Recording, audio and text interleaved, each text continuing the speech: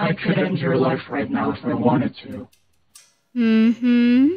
But you won't. But I won't. Why do you think that is? Nothing is particularly special about you, and you are annoying most of the time.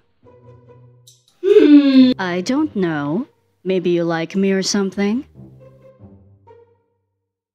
Or maybe it's because the fact that Nightmare is such a big bad villain, he needs a less evil sidekick that's willing to do the dirty work for him, so that the story can both convey that not only is Nightmare above doing the little stuff, he is a far worse threat. Essentially, you two are together because not only does your personalities play off each other, but also the fact that from a story standpoint, you need each other in order to go above and beyond in your respective roles.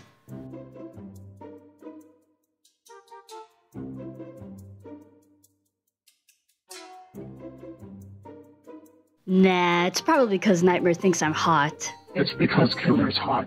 Yeah, probably.